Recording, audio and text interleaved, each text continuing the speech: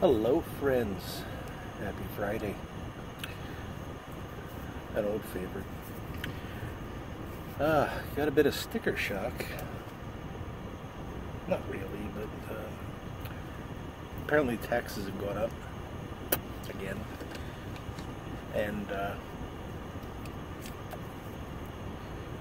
it just added like 90 cents to everything.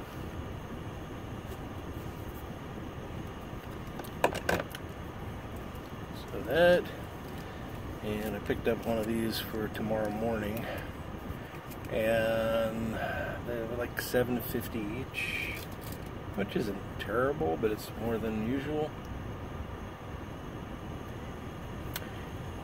But I also got this at the store down the walk a bit, and this was $2.07. So, you know, considering this is the equivalent of a glass of water, relative bargain. But it is a hot day today. I had to walk quite a bit this afternoon. And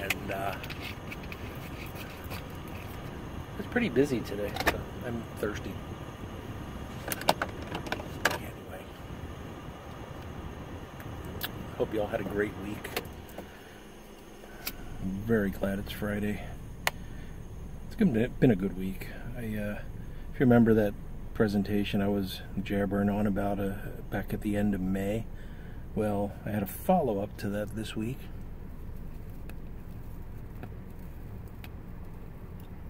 And it went absolutely perfectly. I was very, very happy.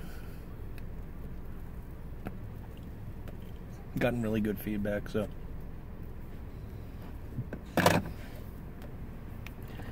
I guess I'll continue to be employed for a few more days.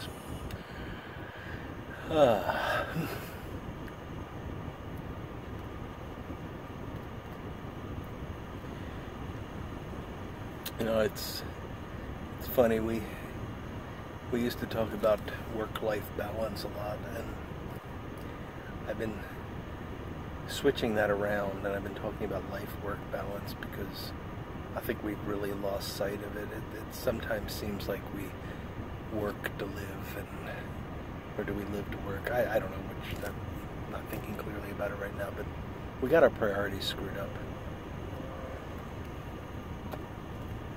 Just a job.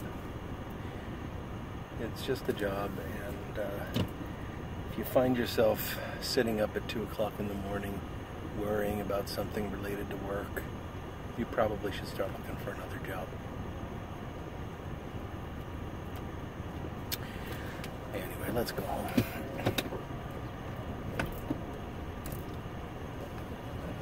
So as you can see, it's a nice day. There's some clouds up there, but the sun is shining. It poured yesterday. I mean, it was just torrential downpours. It's been raining just about every day since the 4th.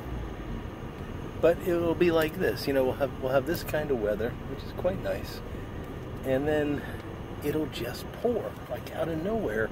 You'll see these big black clouds start forming, and then it's just buckets of water coming down from the heavens. And it usually corresponds with just about the time I'm ready to sit out on the patio and have a pipe or a cigar. So it's very annoying. I don't know what I did to anger the weather gods, but they're really mad at me. Maybe it's my incessant talking about weather that's got them upset.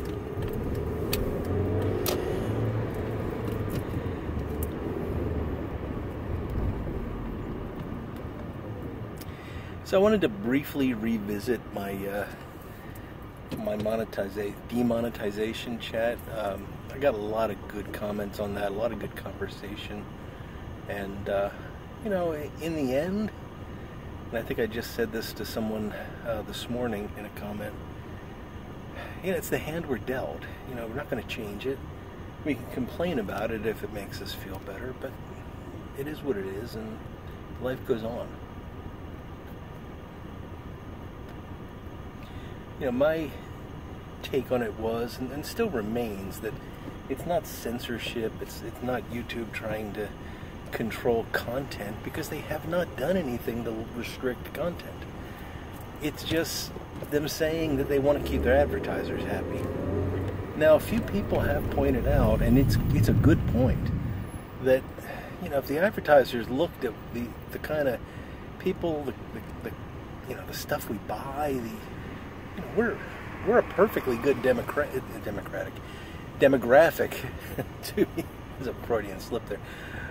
We're a perfectly good demographic to be advertising to. So why in the world would you want to limit that? What? We don't live in a logical world. We stopped that a long time ago, and it's a shame. But we do not live in a logical world. We live in a world of emotion. And people make decisions based on emotion rather than logic. And that's part of the reason why the world is so crazy these days. It's really crazy. You look at some of the people that have been elected to political office, especially the last round here in the U.S. Man, there are some nutty folks out there, and hell, these are people that I don't think could hold down a job, let alone be a senator or a congressperson. I don't know.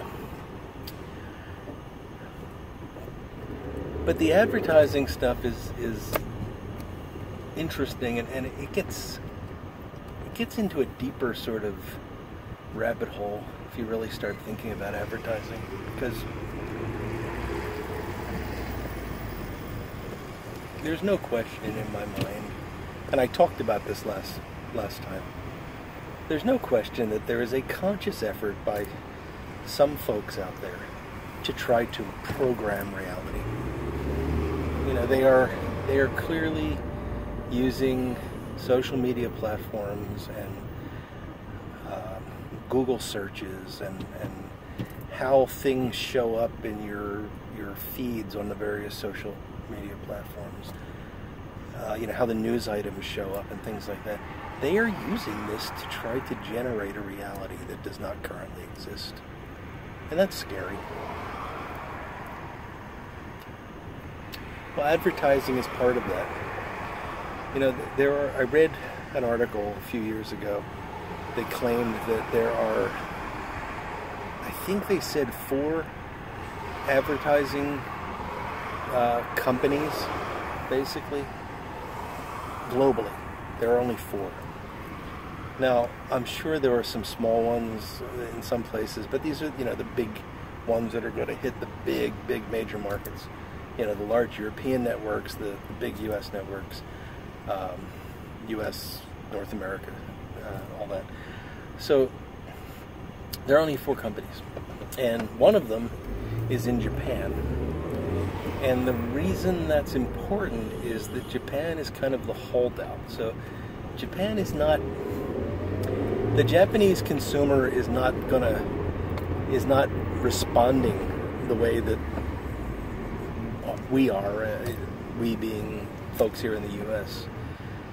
They're frankly offended by some of the stuff, and in order to generate customers, the advertisers in Japan need to take a different approach than the companies here in the U.S. are taking.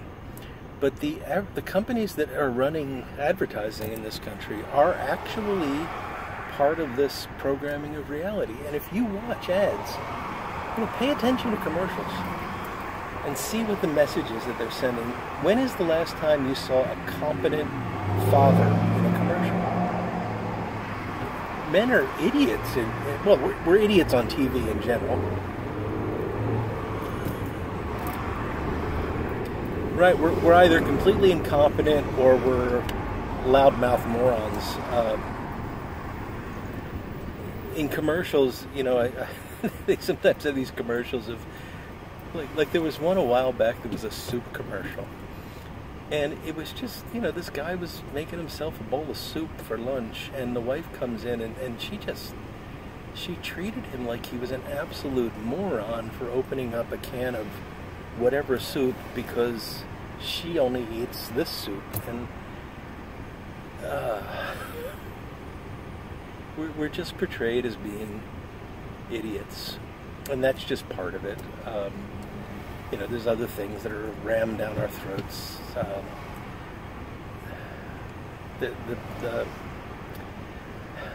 I try not to be political because I don't think it's productive. You know, it's not that I don't have political thoughts myself, and it's not that I don't think you have them. But we can disagree on those things and still have these conversations. You know, so I try not to get into the politics of it. But it's just there. If you don't see the agenda, you're missing out. It's there. It's blatant. I don't think it could be more obvious.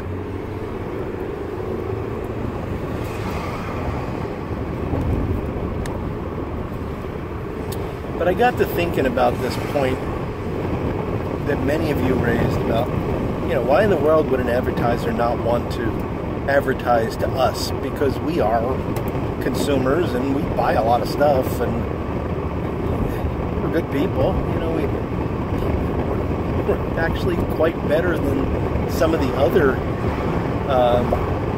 you know, anyway, I don't want to get into pointing fingers or anything, but I'm sure there's a lot of other communities on YouTube that you could point to and say, you know, they're probably not going to be great customers for your, I don't even know. I don't pay attention to the ads. It doesn't make a lot of sense. But like I said, we don't live in a logical world. But as I was thinking about this, it occurred to me that if YouTube wanted to apply this logic,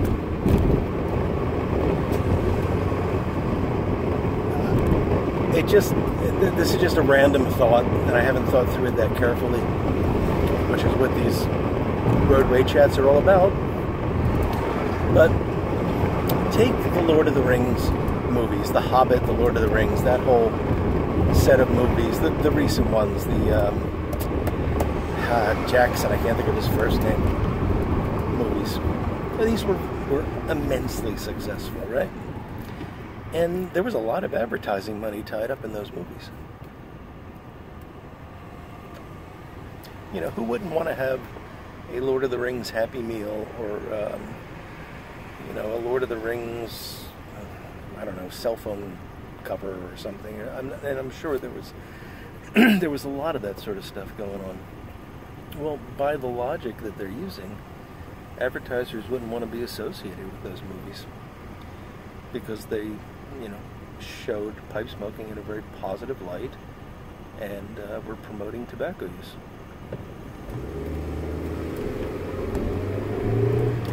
Now, I know that sounds silly, and anybody that's seen the movies would say that's ridiculous. It was just part of that culture that we were imagining, and it made it a richer experience. But we've become so anti that even that is unallowable now. So if The Lord of the Rings was a YouTube series, would it be demonetized? And I'm guessing that if they were true to their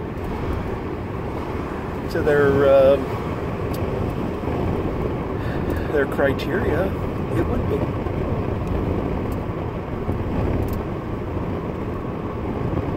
And they'd be missing out on an enormous amount of ad revenue. But they're missing out on an enormous amount of ad revenue for what they're doing to us and to others.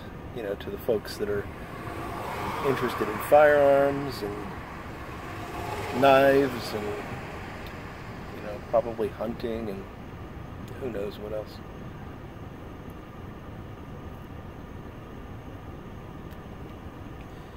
Why they can't just let the, you know, put a checkbox on your advertiser thing and say, do you want to be advertising on channels that promote the use of tobacco?